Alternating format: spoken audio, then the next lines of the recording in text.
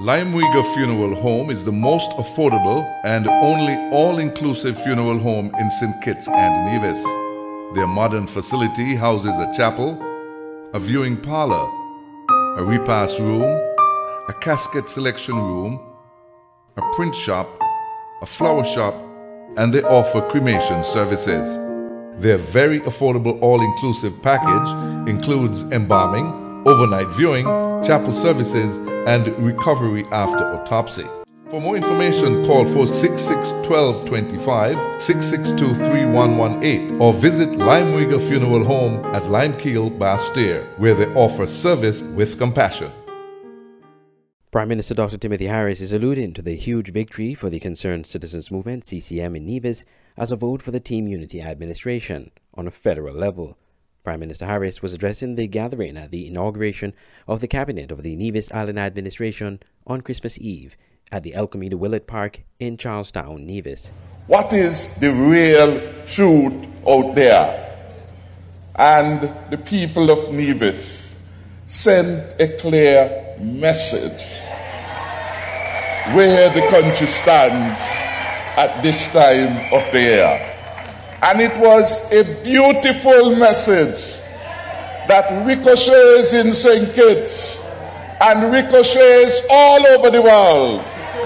That the unity, call it what you will, the unity creation of the people is stronger than ever going forward. Prior to the Nevis Island elections, Barbados-based political analyst Peter Wickham had reasoned that the election would have been a litmus test for the performance of Team Unity. I believe that Timothy Harris and the Team Unity has an investment in this election in Nevis.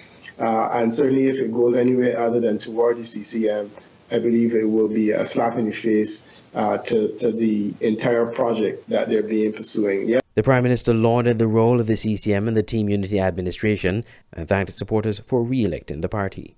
You have shown the world that the people well informed can distinguish between noise and substance.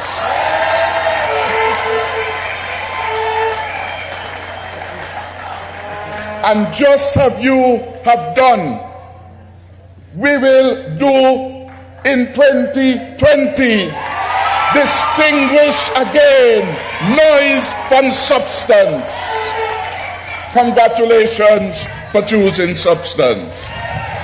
Congratulations from the bottom of my heart for creating stability, because stability is critical for the ongoing trust and development, not just of Nevis, but of St. Christopher and Nevis.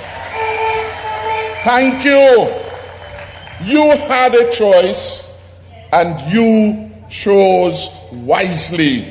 Interestingly, the Prime Minister, in reference to term limits for Prime Ministers, suggested that he will step aside as leader of Team Unity in 2025. Easy for me to buy in to the notion 2 terms and go. 2 terms and other opportunities for service. So I am looking forward for 2025 or somewhere there when I shall withdraw so that others may move forward. Andre Huey, SKN Newsline.